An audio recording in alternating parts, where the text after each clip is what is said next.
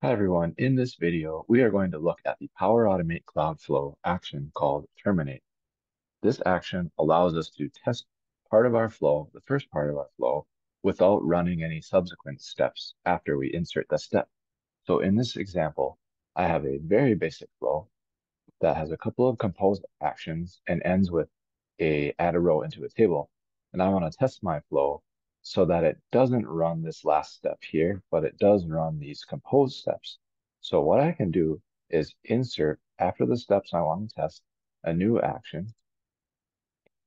And in the search bar, I'm going to search for the action terminate, which is a control. And I'm going to set the status to succeeded. And I'm going to save. And I'm going to click test manually,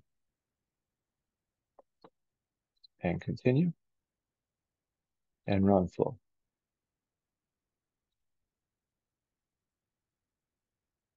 Now we can see our flow ran successfully. It ran all of the steps up to the terminate action and nothing beyond.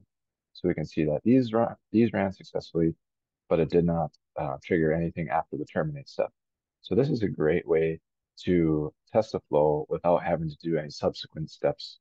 I'd like to hear more about how you guys use the terminate action when testing your flows. So please comment below. And as always, we will see you in the next video. Take care, everyone. Bye bye.